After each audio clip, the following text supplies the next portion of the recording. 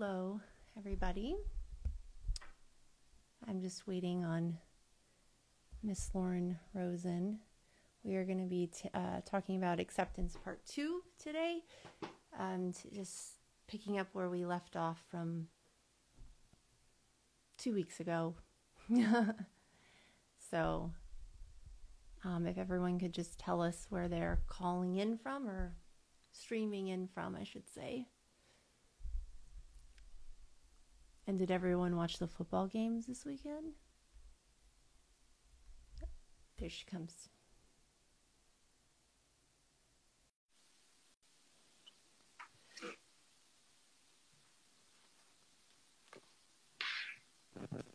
Dude, the football games were intense this weekend.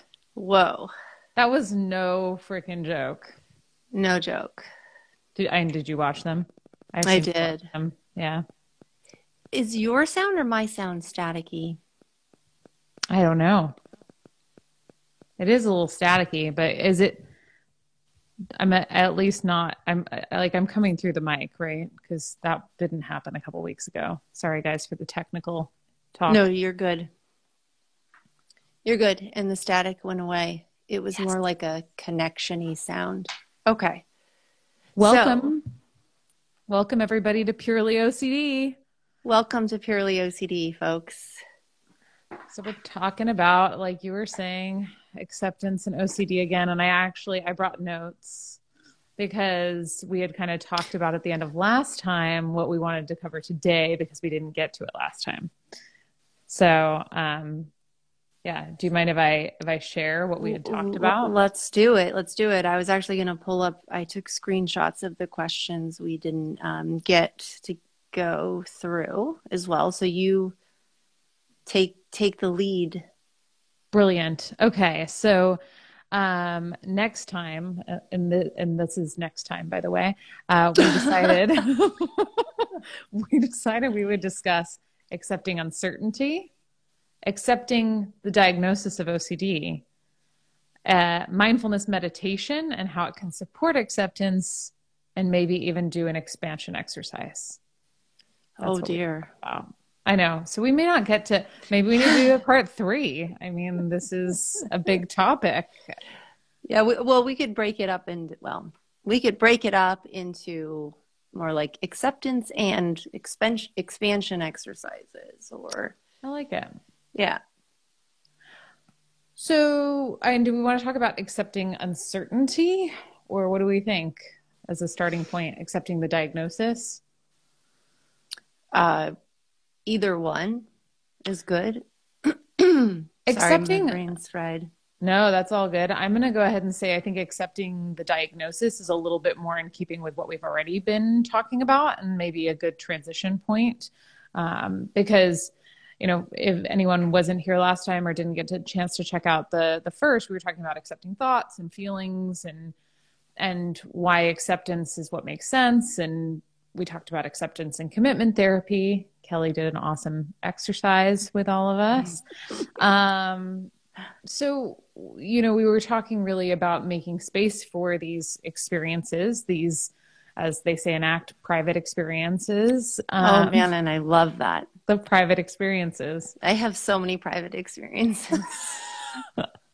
I'm like all private experiences. But yeah, I think making space for stuff is really where we were at. And one of the things that does often come up in treatment is this, like, I don't want to have OCD. Me either. That's funny because I wanted it. Ditto. I'm just kidding. Right. Ditto too. So how do we navigate that? Through acceptance is the short answer. But how do we get to a place of acceptance? Yeah. It's not a simple answer. I think grieving, this is where like the grieving aspect is, like, we can leave space for grieving of what you hoped things would be like without OCD, or what OCD has maybe taken from you. Mm.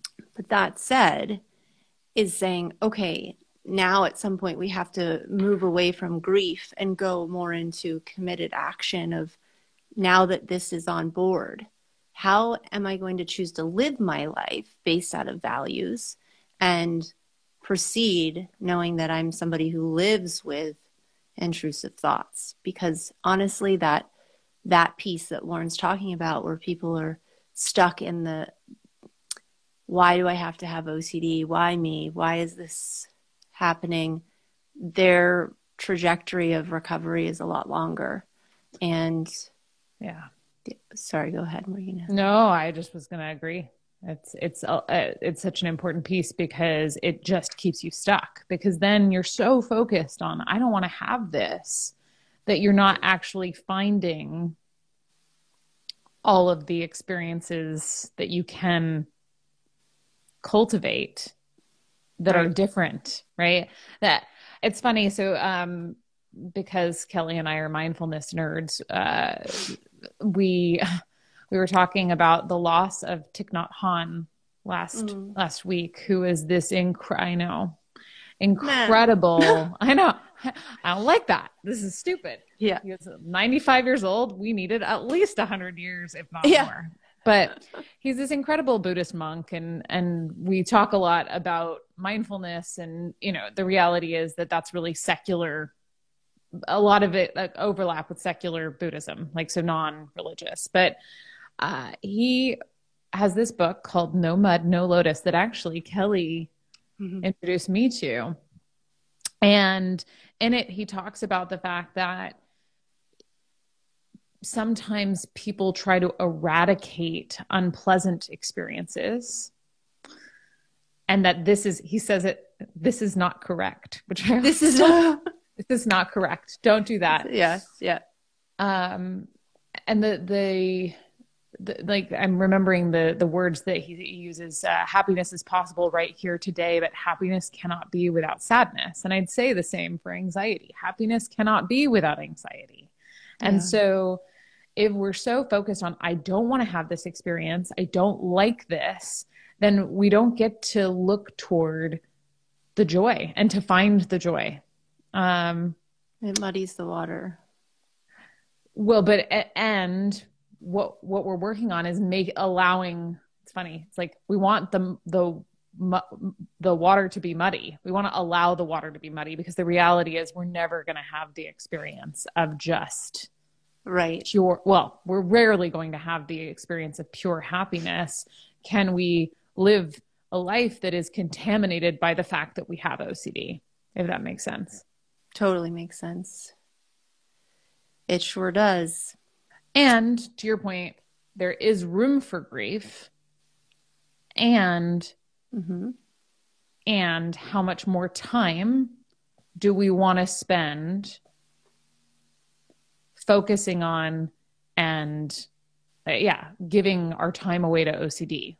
There's already been all of this time that has been sacrificed to OCD through compulsions of all sorts. And that's kind of where I go, is yes, there's grief, and open to the grief, the feeling. And do we want to churn about it and think about what could have been or what might have been different, Right. And I can't help but think about Grayson when he talks about Dr. Jonathan Grayson, when he talks about the wishing compulsion. Yeah. He's wishing I didn't have these thoughts. And the reality is an ACT would say is, you're rejecting reality, right? Is the reality is you do have them.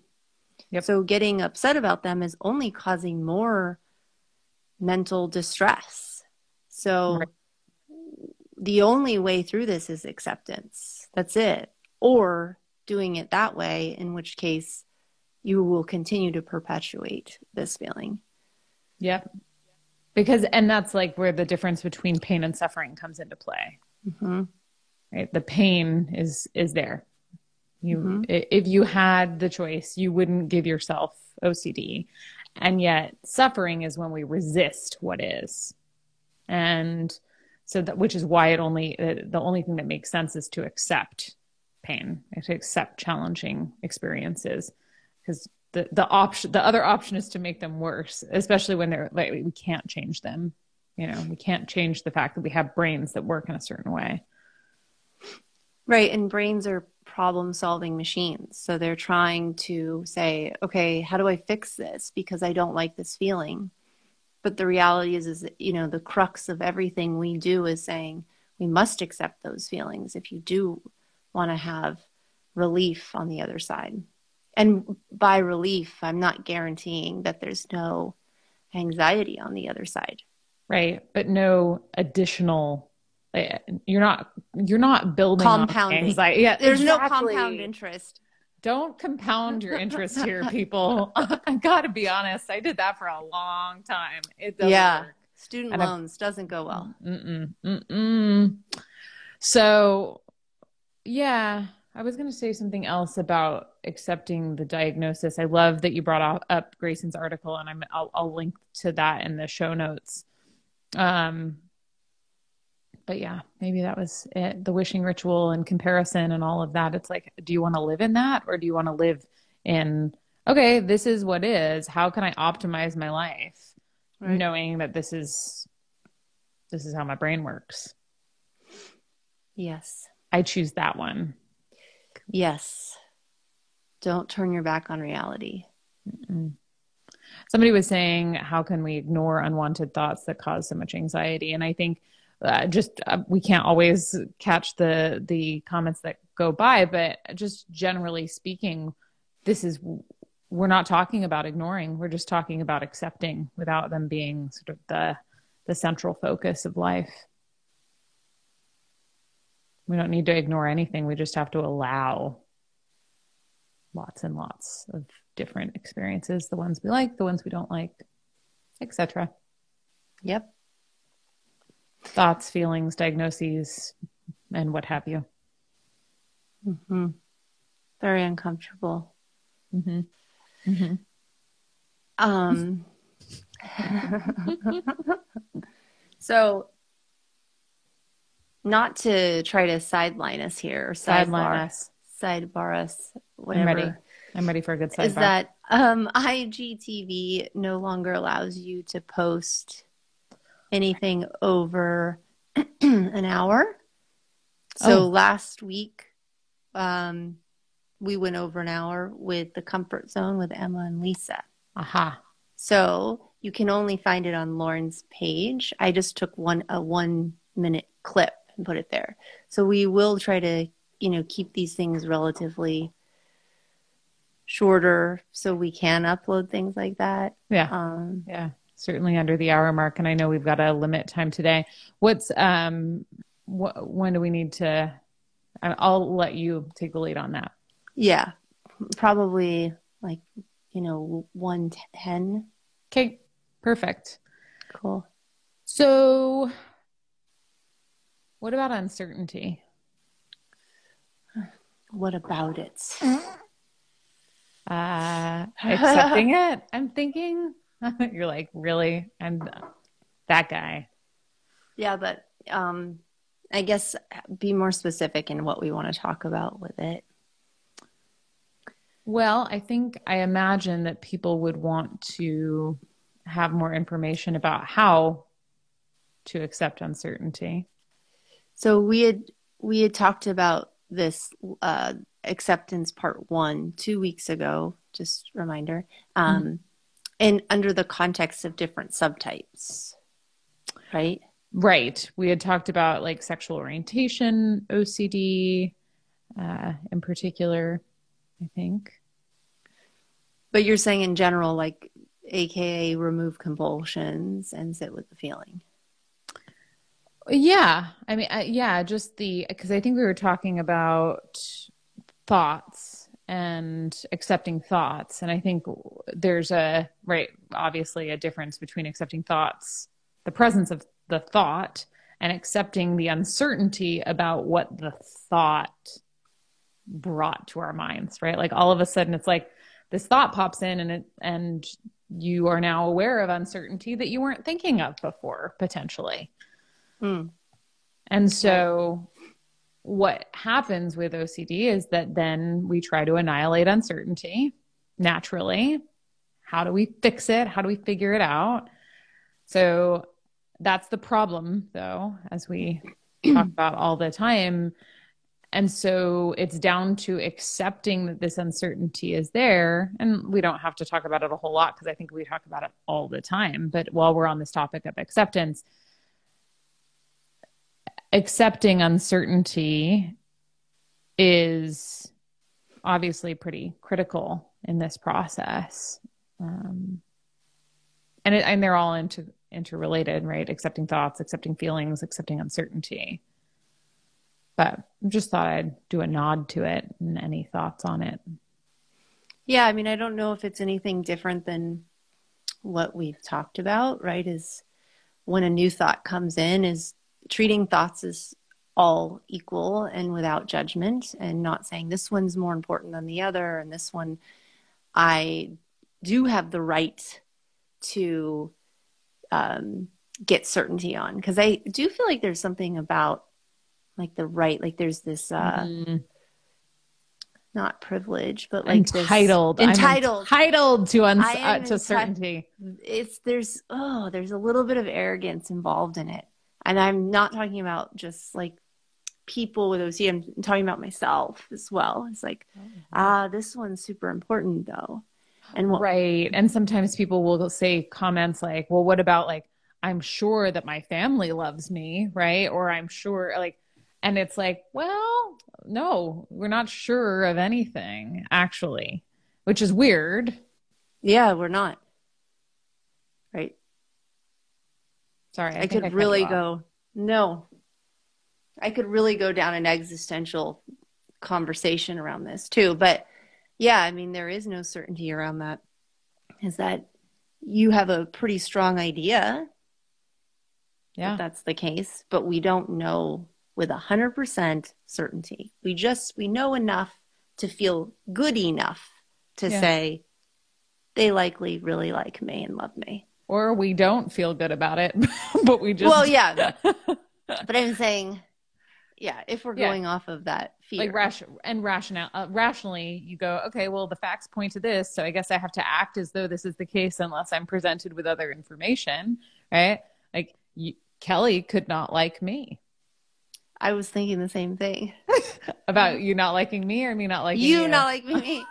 And I was also going to say, if any of my family's watching, can you just give me reassurance that you do? I'm just kidding. Don't. I don't think anyone's watching, but legitimately in moments in our friendship, because we're anxious, and I almost can guarantee that Kelley has had the same anxiety. I'm almost positive that it's like, oh my gosh, but what if she changed her mind? What if she no longer likes me? Like she figured me out. She figured me out. It happened. She's on to me. Finally. Like, I have to accept that uncertainty, even though of course that's totally abhorrent to me. Like, Kelley's my dearest people on the planet. So it was like, she might not like me.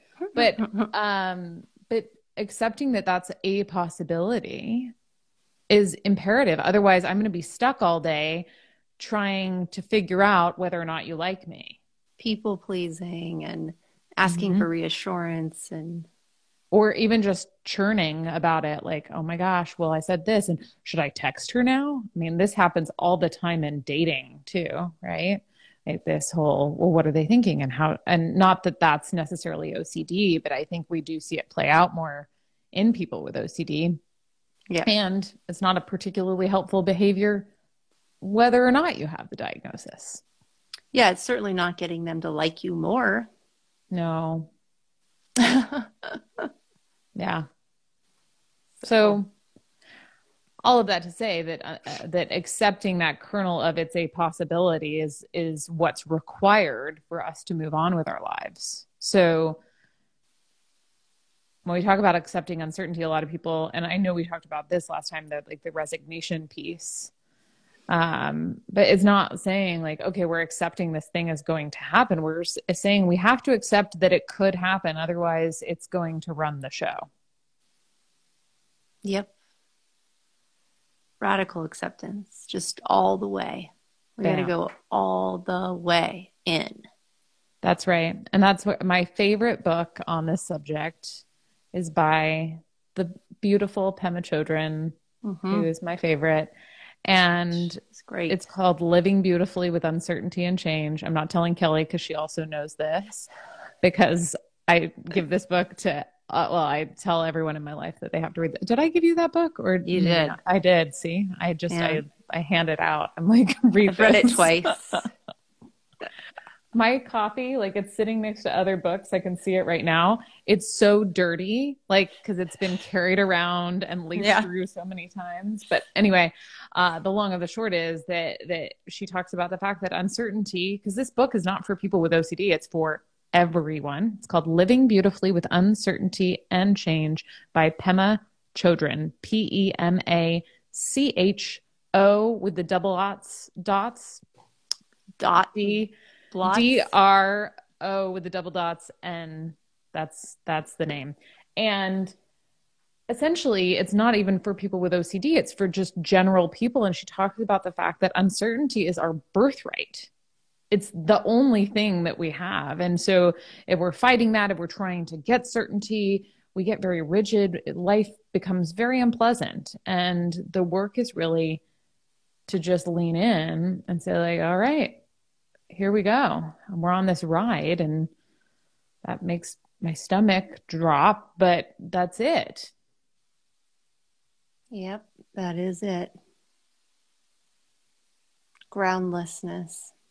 That's what she talks about. Oh, joy. The ground is constantly moving. But, and as much as you're right, like, and so often it's like, this is happening. At the same token, it's total freedom. Yeah. And you can move in and out of that feeling too. Yes. Absolutely. Absolutely. Yeah. I move in and out of it all the time. I've already done it 10 times since we've been talking. So, I mean, given the time, we have a lot of questions. Should I? Yeah, let's answer some questions. Yep. Okay, so we can do a whole one on mindfulness meditation and how it can support OCD. Absolutely. I think that's good. It deserves its own. I agree. So a few people asked about body sensations. Another person asked about health anxiety. So it's kind of the same for, yes and no, but I'm going to pull one of them. Sounds good. And I just lost it. Great. Well, we can talk generally about accepting physical sensation. Oh, go. So a viewer asked, can you share more about acceptance of body sensations as response prevention? So I know we've talked a lot about intrusive thoughts and feelings, but let's also give some attention to some of that bodily sensation experience. Yeah. So typically, and I can't speak for this person, but typically when someone's talking about body sensations, right, they're talking about either the benign obsessions, which is like automatic bodily experiences, private bodily experiences, like blinking or swallowing or anyways, the heart breathing. Yeah. Or it could be like groinal response, right? Like, oh, I'm having a reaction in my groin area because I looked at somebody or I saw a little kid, and does that mean I'm attracted to them? It could also be health anxiety or illness anxiety related, right? Yep. Where, oh my gosh, my leg hurts. Does that mean I'm having a heart attack, or my arm hurts? Yep. So, and then there's just the physical sensations that come with anxiety, and the whole I don't want to feel this part, which I think is different, right? One is the panic. I need to fix this experience. Like I want to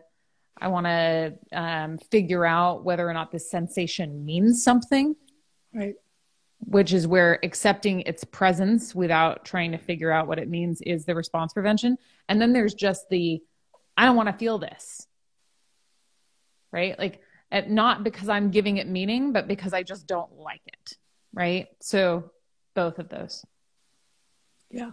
Yeah. So how do we accept it? Well, it's not fun, but like we said, there's freedom on the other side.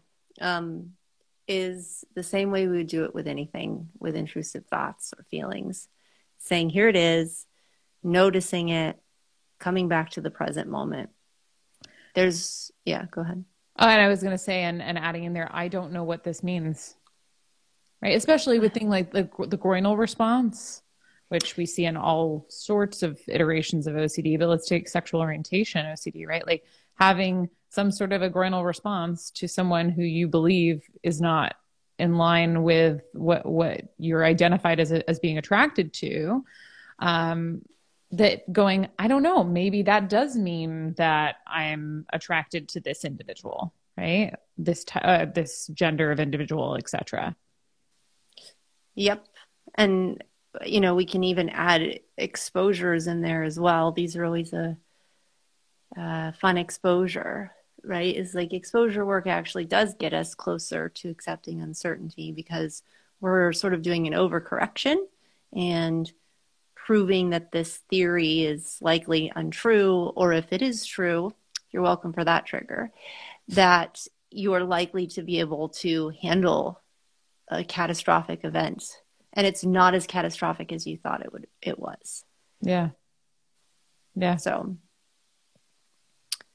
I think that answers the question. I think so too.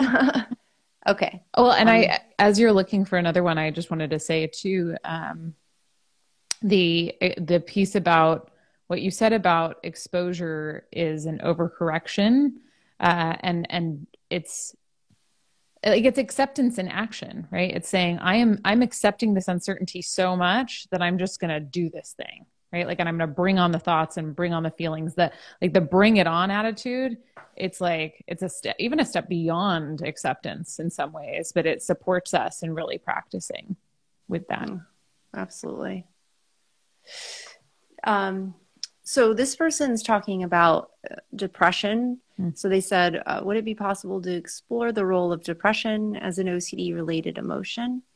I know it's often anxiety, but sometimes it's low mood, and I'm curious how to make space for that experience. I'd be so curious if this person gets anxious about low mood too, because that then comes up. Yeah. What does that mean, right? Does that now mean that I'm going to be that way forever? Right. But to make sure, remember, this is not therapy, nor is it a replacement for therapy. It's education purposes only. Just had to say it. But I felt like I needed to say it. But that's not it. Anyways, the point, Walter, is I was going to touch on this a little bit, is that, depression, if this person actually does feel sadness or depression, that we also don't want to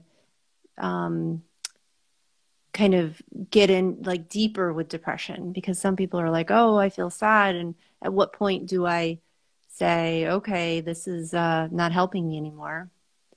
Right. Which goes to what you were talking about, is we don't want to, I guess, swim deeper into the pool, the deep end, is that we want to say, okay, sadness is here, but how am I going to bring sadness with me in my life and make space for it?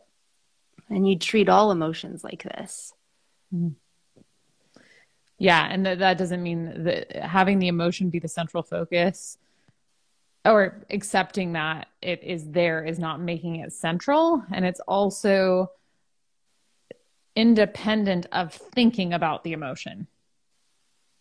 So instead of like ruminating, essentially, right? But it's so hard. People get confused. And I know I did for a long time too, is like, there's a difference between having the thought, the cognitive, the words, that, and then having the feeling, the emotional experience. Like, you can have the emotional experience without the personal experience, the private experience, the private. Yeah. But you can have that without having any thought, right? The emotional experience is totally independent of the thought. But so often when we talk about like, okay, I'm going to accept sadness, people think, oh, I have to sit around and think about the sad thing then and really like churn about it and turn on some sad music and get all up in Oh, it. yeah. Oh, feels good though. And Oh, same for sure.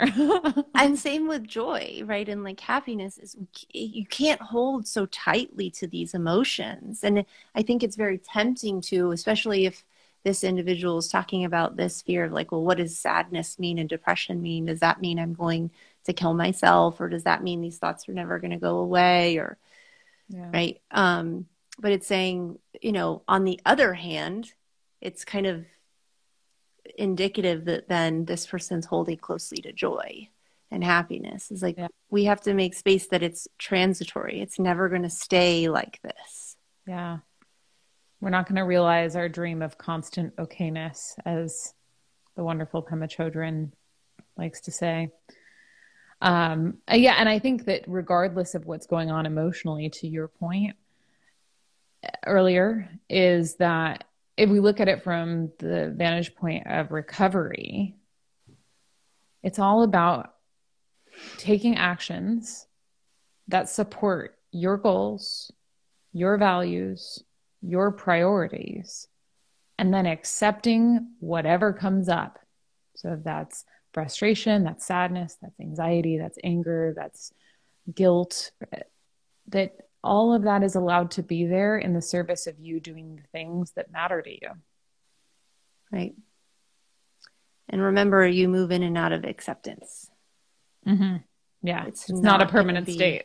Yeah. It's not like, oh, got it. Guess I accept things now. No, Yeah. I wish it were like that. That would be great. I do as well. It's like, oh, now I get it. Yeah. Now it just applies across the board. But it's a Nope. practice, because you have to bring that attitude of like, okay, I surrender to this. It's okay. It's here. It's here every single time. And it's okay if you miss that and you have to come back. You have to pivot. It's okay. It happens. I would be a really good basketball player if it was a mental game. Because I'd be pivoting all the time.